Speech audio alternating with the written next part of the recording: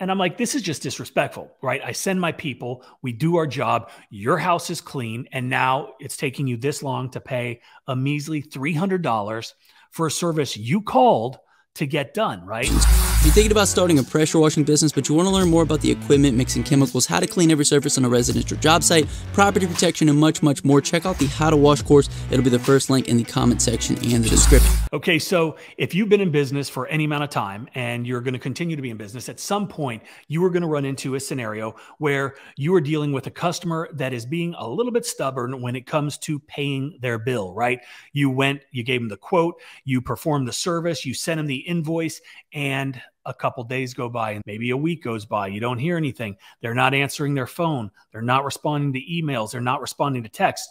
Maybe you've got Quote IQ and you can see that they are viewing the invoice. They have seen the invoice. They have received the invoice, right? This can become problematic, especially if you're new to business and you need that money because, that's how you just need it, right?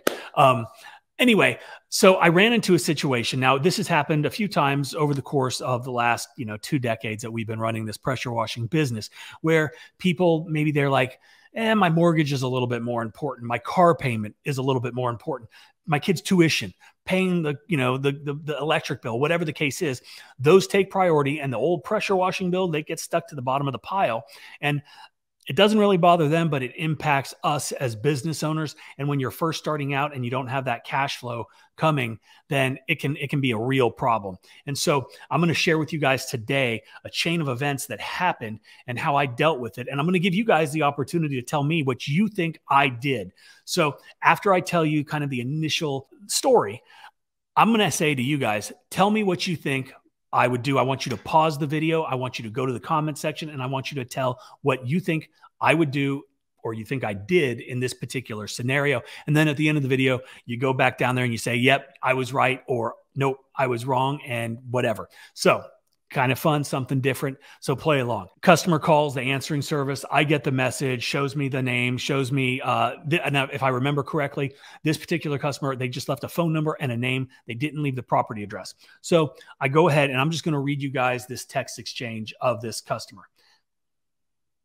Got to find it. Okay, here it is. And I have to be honest, I'm a little bit embarrassed about the dates, okay? Because as I'm recording this, it's June 4th, okay? The customer called on February 7th. This is how long this has been going on, but just bear with me. I'm going to go through the messages, the exchange, kind of what happened, and then I'm going to give you guys the opportunity to tell me how you think I should deal with this. Like I said, we get the message. He didn't leave his address. Hey, it's Mike with All American. I'm going to need the property address in order to give you an estimate. He sends over the property address. So I looked it up and it was a like 1,200, 1,300 square foot house, very small. So I said, it's going to be $350 for the house. And did you want to get on the schedule? Okay. Sent that within, actually, I was on point within a minute of getting that, okay, from my service. On February 20th, they call back to the service, again, asking for a price, okay? It's February, it's cold, things kind of slow down even down here in the South. So we want every opportunity we can get. We want to be in front of every potential customer. So while this guy, he already asked, he already got his price, maybe he forgot, he was pushing it off, whatever the case is. February 20th, I respond back. We can do your house for $300. Please let me know when you would like to get on the schedule.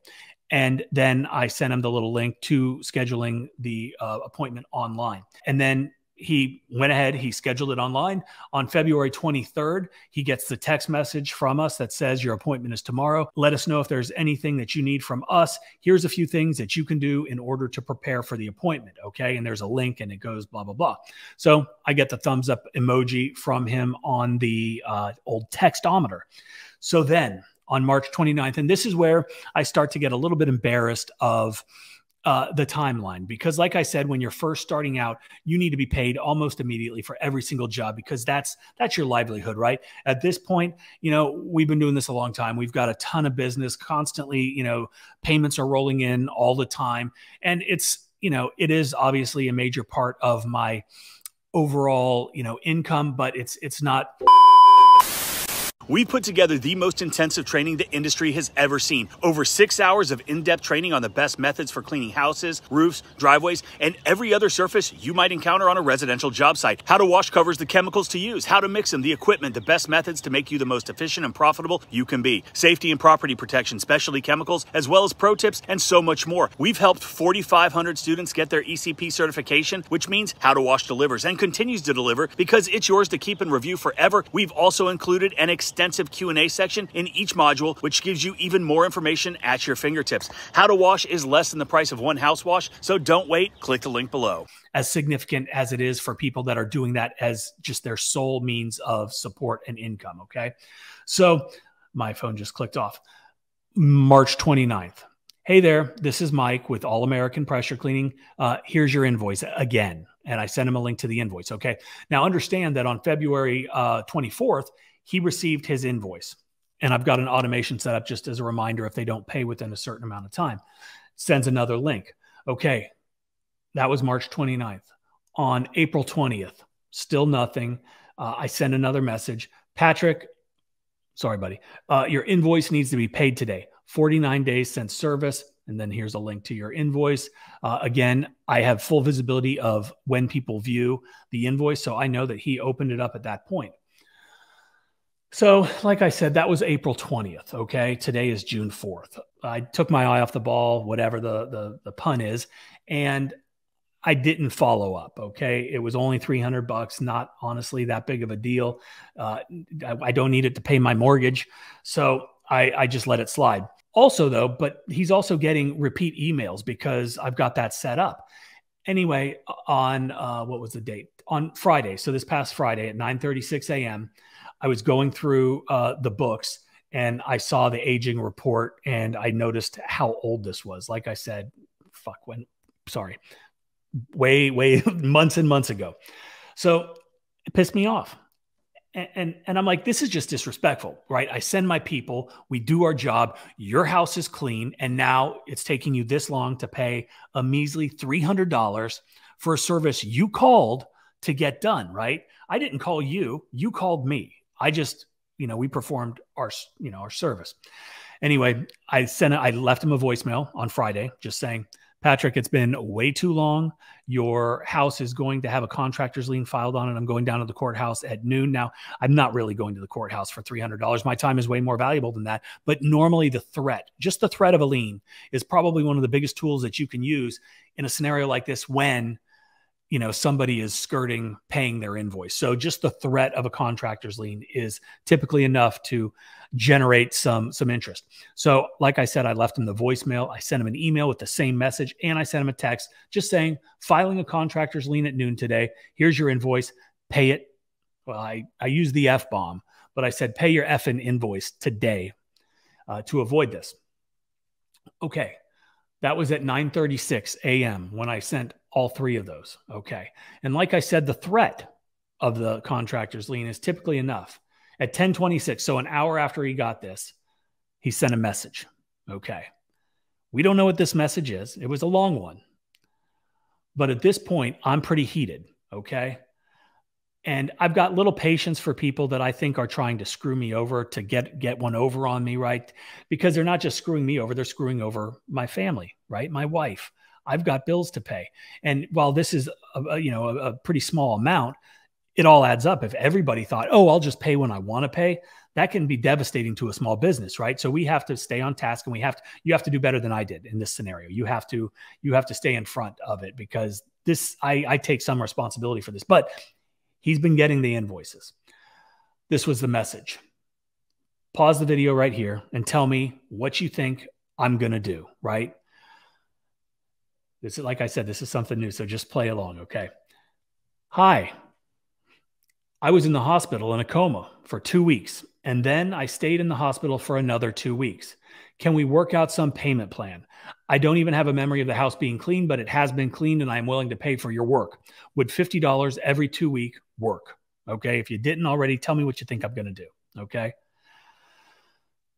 So my response, and I don't know if you guys have been watching the channel for too long, but I've shared it a couple times, and there are some videos of what happened to me, but I'm about to share with this gentleman. But I asked him, what happened to you? So his response was, I had lithium toxicity. They had never seen a 4.2 number. 1.8 is fatal. I don't have that much, but you can do an auto pull on my debit card for every 2 weeks on Friday. You did your work and I pay my bills. Okay. I respect this. I respect the fact that he's taking ownership of the work being done and that he is willing to pay his bill. I also know that he was only in the coma for 4 weeks. I don't know when that happened. It could have happened immediately after, and just, you know, what happens after all of that, because it's not fun. So he says that text, and he said, you know, auto draft and all that. And then he sends another text that says, my hospital bill before insurance was over $100,000, but my deductible is $16K. And even trying to pay that plus some stuff isn't covered. So like, I understand that. And like I said, I'm going to share with you guys what I shared with him. And this is what I said. May 29th, 2019. I was put into an induced coma for 4 weeks as a result of bilateral walking pneumonia. All of my organs shut down completely. I feel you. Don't worry about the bill. Go leave us a 5-star Google review as payment. Best of luck, and I hope you feel better.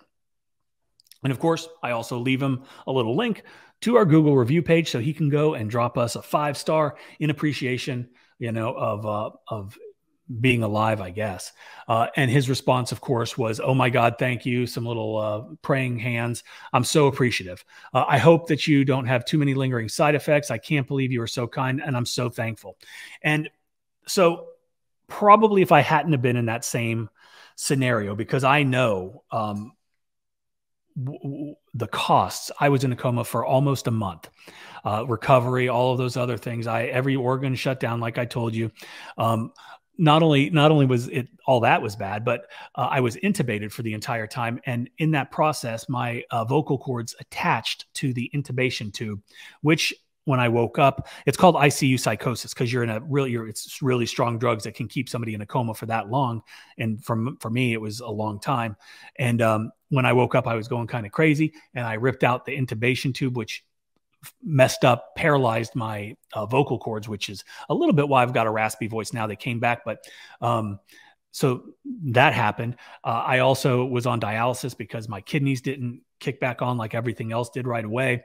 Fortunately, full recovery, but during that whole stage, I had to be subdued and was like basically tied down to my bed because I was trying to, you know, I was a bad boy, but I reached down with my mouth and ripped out the port and the tube and blood and everything. It was a whole thing. So you don't remember. You are foggy. There are things that you don't remember, things that it's a crazy thing. Like I couldn't even find words. That's the best way I could explain it. I couldn't find words, or I'd be talking and then just couldn't figure out the next word. I knew what I was trying to say, but my mouth wasn't keeping up with the brain. So I really feel for this guy. And that's why I did what I did. But we don't always know everybody's situation, right? There are things that go on in our own lives that we don't share. There are things in other people's lives that we don't know about that impact these things. And while we are running a business and it is not a charity, it is a for-profit business. I said it once, I'm going to say it a million times. I didn't start this business just to give away money or not allow people to pay me. But when you run a successful business, it allows you to be more altruistic. It allows you to be more charitable. It allows you to give back. And in scenarios like this, it allows you to take care of people that obviously are in a hard spot. And I encourage you guys, you know, should you ever run into something like that, you know, you kind of look at yourself and think to yourself, you know, if I was in that scenario, how would I want someone to treat me?